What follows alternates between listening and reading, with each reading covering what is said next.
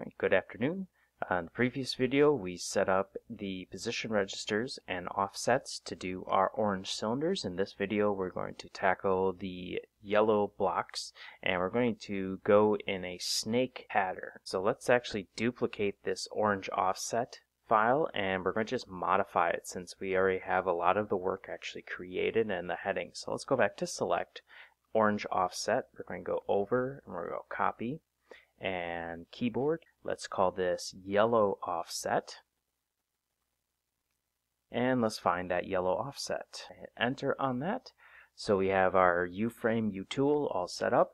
We have our register 1, which is our counting. Now obviously we're not going to be doing these items at the same time, so we can use register 1 as our counter again. We're going to use position register or point register number 2. Number 2 is going to be our start point of our bricks, so we're going to use position register number 6. So let's actually set this up right away. So let's go inside here and I'm going to go shift record, which records this position. Then I'm going to rename it and I'm going to call this yellow offsets. Then I'm going to go position and make sure these are all at 0. Done.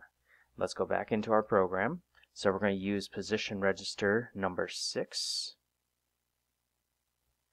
I'm going to use position register number 6 and then number 1, which is going to be my yellow offset, and this is my x coordinate, setting equal to 0. Then I'm going to use position register number 6 and we're going to then change the y coordinate, which is number 2. And we're going to set that equal to 0. So we're just initializing these variables. We're going to go to the home item. This is our jump label. So then what we're going to do is going to arrow down. So I'm going to rename this cylinder here. So I'm going to just click here and I'm going to go ABC and I'm going to go yellow box point. Yellow box point. Then we're going to go down to our point. So right here is position right above it. That's our safe position. This is going to be our actual position of the yellow portion. We're going to use the position register number 2, yellow bricks. So it's going to linear down to yellow bricks. So let's actually go to that point. Alright, so it's moving back here. The reason why is because we have this position registry offset. Let's actually turn this off. So let's go choice on here and then no option. So now let's go back here and then we're going to go shift forward and it should go down to our position right here. So now we're all set. So now with the offsets off, we can actually save these points. So we have our position registry. Now let's move this up so that it is 100 millimeters above. There we go. And then we're going to save this as our movement point. And I'm going to actually turn off offsets. I'm going to turn off that. And I'm also going to go down here. I'm going to turn off that as well. So I'm going to change the offset so that this doesn't mess up. Go here, shift touch up. So now we're at that position. And then we're going to position point register number 2. So we're good on that.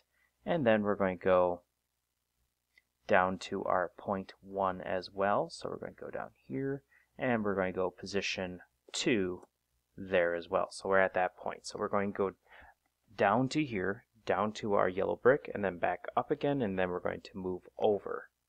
Well, let's try this. So I'm going to go shift forward, reset all our variables, go back to home, and then we're going to go down to right above. Then it's going linear down to our top, and then linear back up. And then we're going to go through our changing of position numbers. So this area we're going to change pretty substantially. So I'm actually going to get rid of a lot of these lines. So I'm going to ECDM, I'm going to delete this line, and then I'm going to add some lines in here so I have some space to work. So I'm going to add maybe 6 lines to here. So what we're going to do is we're going to move in the Y position first. So this is actually negative position. So we're going to go the position registry number 6, and we're going to change the Y position, which is number 2, and then we're going to set that equal to our position registry number 6, Y position, and we're going to subtract a certain amount. I don't know what the amount is right now, so let's actually see what that amount is. So I'm going to bring this back down to my top point, and now let's actually move this. So I'm going to click my point, and let's see how much we need to actually move for our next position. So if you don't know where or how much to move, what we can do is we can actually bring out the measuring tool. So we go up here and measure tool, and since it's going to be center to center, we can actually go in here. Let me delete this, escape, and then go measure again. So if I go corner to corner is 125 millimeters. So that means from center to center is 125 millimeters. So if I turn this off, click my tool and bring it over negative 125, now we're at the center right here. So that's the amount that I need to subtract from my position register Y component. Then let's going to add one to our register. So I'm going to go copy, cut, select, cut, and then we bring it up to here. I'm going to go paste in the position. So we're going to add one to there, and then we're going to make our decision. So we hit escape here, and we're going to go add new instruction, if select, if this register number 1 equal to a constant number of 4, then we're going to jump to label 2. If it's not, then we're going to jump to label 1. So it starts all over. So we're going to add new instruction, and we're going to go jump label 1. So right now we're only going down the row. So we're going down the row right here. So let's see how this runs. So I run this part, over, up. So it keeps going up and down, up and down, up and down, because we did not add the offset to our points here. So let's go back in here. Let's add that offset. So no option. So we're going to do offset point register number 6. And then right here, we're going to go offset point register number 6. And then offset point register number 6. There we go. So now that we have that set up, the offsets on the actual points, now we can actually go up here and run this program.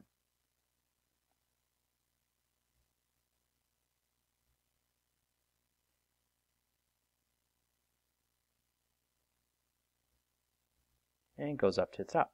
Alright, so we have our one program now, or one row. Now that I have that, so I'm going to just get rid of some of this stuff that we used from previous. So there's my label 2, so we're going to jump to label 1. Alright, so now we're going to bring label 2 up to here. So I'm going to actually delete this, or we can copy this, bring it up to here. So label 2. So label 2, we're now going to move up in our X coordinate. So we're going to new instruction, and we're going to go registers, and we're going to add to our register. So I'm going to point register IJ. So we're going to use position register number 6. And we're going to use the X component of that, which is number 1. And then we're going to set that equal to position register number 6 and the X component, which is 1. And we're going to add the amount from here to here. So now let's actually measure this. So if I measure, and right now it's pulling from that corner, so I can actually measure for up to here. So it says 95. So we're going to go 95 millimeters. So we're going to add 95 millimeters. So constant 95. So once we jump to label 2, then we're going to add to the 95. So this allows me to jump into this right here. Now we need to count backwards. Now in order to do that, because we want to utilize this loop over and over and over again, we're actually going to modify line 21, which is negative 125. What I'm going to do is make this, instead of a hard number, we're going to make this a variable. So we're going to use the data register number 2 in here, and let's first make this a plus, and then we're going to make a choice on this, and we're going to use register number 2. And when we do register number 2, let's go to data, type, registers. Here's register number 2, and what we can do is this is going to be the direction. So I'm going to call this is going to be our count. So I'm actually going to do counter. And then this is going to be our direction. Y. So direction in the Y. And we're going to set this equal to originally going to be -125. So we're going to set that to a -125. So let's go back to edit and let's go up to the top of this program and let's set up that variable. So I'm going to go insert line and I'm going to add a register. So actually I'm going to insert the line right here so that my registers are in the same area. And I'll delete that line. There we go. Now I'm going to go new instruction, registers, set it equal to register number 2, which is my Y direction, and then I'm going to make that equal to a constant number of -125. So it originally starts out as -125. No matter where the program is, it automatically resets it to -125. So I'm going to go shift down to where we are at. So now what we're going to do, so this is minus, minus, minus. Now we need to add 125 to that number. Set this line to a positive 125. So we're going new instruction, registers. We're going to now set our register number 2, which is our Y direction, and we're going to set that to a positive. So a constant 125. So now that it's a positive 125, so we set all these null variables up. Now we're going to jump back to label 1. So we're going to new instruction, jump to label 1. Then we need to make another if statement. So I'm going to go ECDM, insert one line, and let's add another if statement. Because we're not resetting the counter, we want to know if the counter is counting up to 8. So this is 5, 6, 7, 8. So we're going to new instruction, if, and we're going to set equal to. So register number 1, which is our counter, is equal to a constant 8.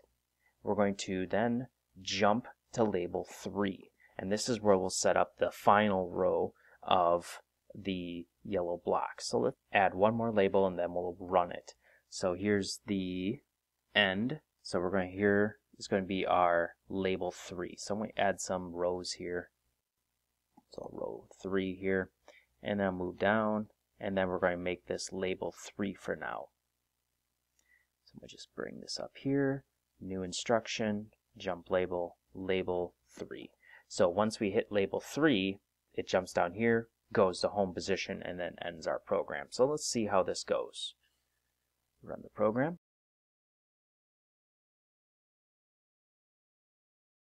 Alright, so you see we moved actually one position over because we need to set our position to the previous one for our X component because it did add one to the offset.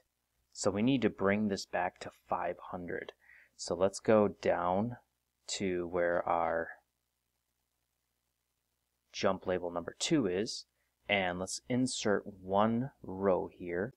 So we're going to set the point registry number 6 and the Y component to 500, okay, which is the 4th time one, or we can just subtract that amount from it. So we can go new instruction, registers, we're going to add IJ, point register number 6, and then the Y component, which is 2, is equal to our point registry IJ, which is 6, and then our Y component.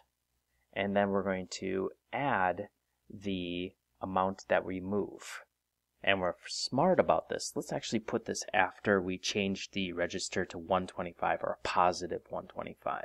So what I'm going to do is I'm going to click here, ECDM, cut, select, cut, and then I'm going to go down to here, and we'll paste it, paste over. So you can see there's our jump label number 1. We're going to change the Y offset so it goes forward here. Then we're going to reset our register, which is direction, to a positive 125, which allows us to go this way. So then we're going to then add to our point register, because it came out here, we're going to add that 125. So we're going to click inside here, and we're going to go register 2, which is 125, which is our direction. Okay, so now let's run this and see what happens.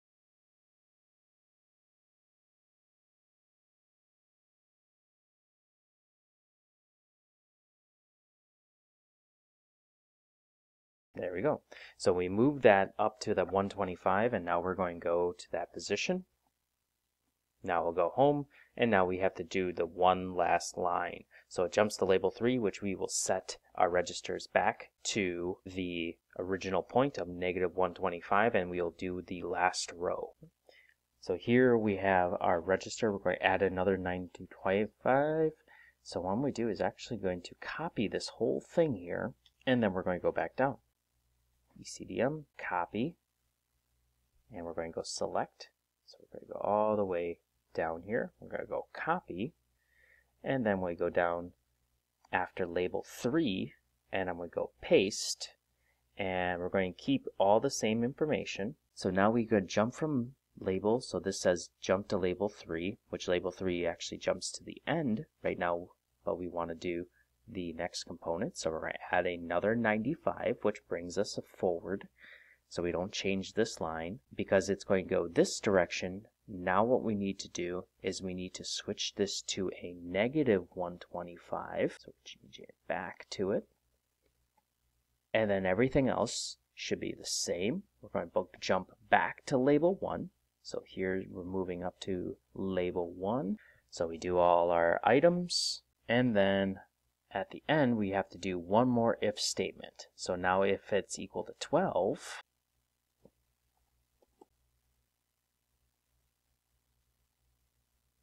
register 1, which is our counter, is equal to a constant 12. We're going to jump to label 4, which will actually end the program this time. So if I shift down, and right here, right before our register home here, we're going to add new instruction, label 4. All right, let's run this. This should be the last time we run it.